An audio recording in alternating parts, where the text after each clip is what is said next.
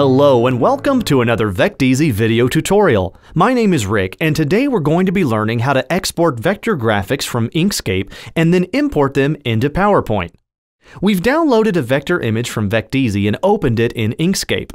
Now we'll remove the background so only the pumpkin is left by clicking on the blue background and hitting delete.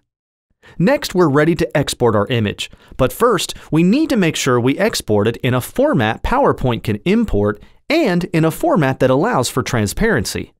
This means we need to export it in a bitmap format, like PNG. Let's go to File, Export PNG Image. Then you'll see the Export panel appear with settings for your export. At the top of the panel, select the portion you wish to export, your entire page or a selection. In this example, we're going to export the pumpkin selection that we've made.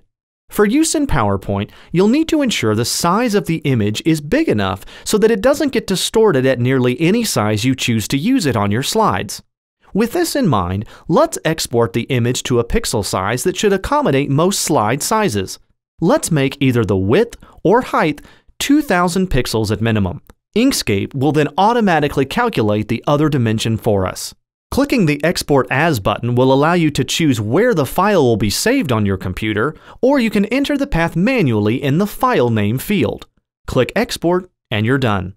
Now inside PowerPoint, we'll choose Insert from the top menu bar and click the Pictures button. In the drop-down menu, select Picture from File. Then navigate to where you exported your image and click Insert. Now you can use PowerPoint to scale and position your image on your slides. That's all for now. Thanks for watching and good luck on your creative journey.